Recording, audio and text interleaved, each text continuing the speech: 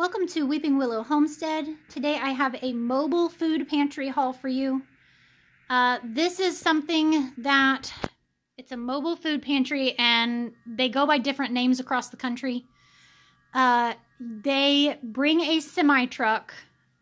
They set up at, ours is at our county fairgrounds, but I've also seen where they set up at like elementary or high schools, those kind of things. Anywhere where they have a decent sized parking lot. And they pull everything out. It's all on pallets. You drive through, so you sit in line and you drive through with the back of your vehicle open. And then they'll ask you how many you want, how many like portions you want, and they put it in and they close it and you drive away. So it's a drive-through one. So it's a great one for the elderly, or if you are disabled in any way, shape, or form. It would be a great one for that. We have also learned it starts at 4. We get there at like 3:15, somewhere in there, and be one of the first ones in line. I think we were about 20 cars deep. And we just sit in the car. I read out loud to the kids. They played with the car toys, that kind of thing. And that way I'm not having to leave the vehicle running and move forward as the line moves forward. Either way, we're going to be there for 45 minutes to an hour. I'd rather just not run the vehicle. So that's kind of our plan for these from now on.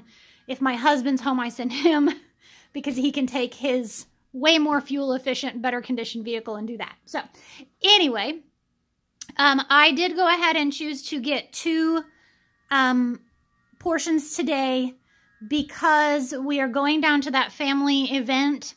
And I asked the lady when we pulled up what all we were getting. And I was mentally checking off in my head, hey, that's something that I could take down. That's something that I could take down. That's something that I could take down. So I thought, okay, of the things that we would be getting, at least half of this is going to go down with us. So perfect. That's exactly a great way of getting it used. What this is usually is things that are expired or very close to being expired. They work with the local grocery stores for things that they have an overabundance of, that kind of thing.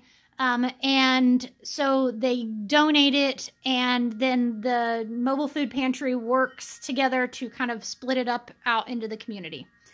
So yeah, let's take a look at what we were blessed with today. So this is 2 boxes. Each box has 2 bags, 2 4-pound bags of meatless chicken wings. And they are just essentially frozen chicken nuggets. They're maybe a little bit longer than chicken nuggets. But these are going in the freezer, and my kids will be enjoying these, no problem. For me, I have to eat low carb for health reasons. They aren't an option for me, but that's totally fine, because I'm looking at this going, that's meals and meals and meals worth of quick and easy lunches for my kids.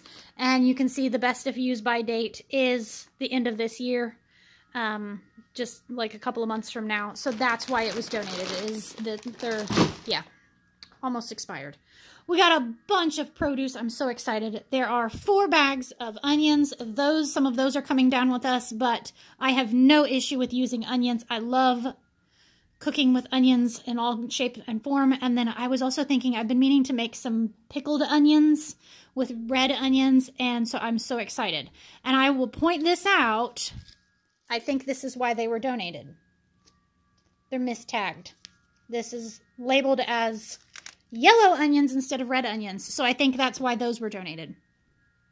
There are 6 small heads of cabbage. Definitely some of those are going down with us, because my mom is the one planning all the meals, and she has at least 2 meals that she can use that for. So she said, yep, by all means, bring those. There are 4 beautiful pineapples, and those are coming down with us because those would be a great one for, there will be a lot of kids there. So those would be a nice one for kids to snack on. There are 4 bags of these spicy sweet potato fries. This is something that I would totally have just kept all of these except for them spicy. So I don't know that my kids will eat these. I may try making a small amount of them and see how spicy they are, because normally my kids would devour sweet potato fries, but because they're spicy, I'm not sure. But my mom had burgers and coleslaw planned for a meal. And so I said, hey, why don't I bring these down and we can bake those up? So those are going down. See, brilliant. There are 2 dozen eggs. We have chickens, but they have definitely slowed down as fall approaches, or as here and as the days get shorter.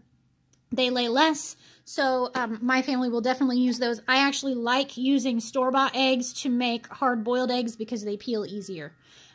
So those will probably, I may end up just going ahead and hard-boiling all of those and taking down a dozen for me to have some snacky things that's high protein that I can have.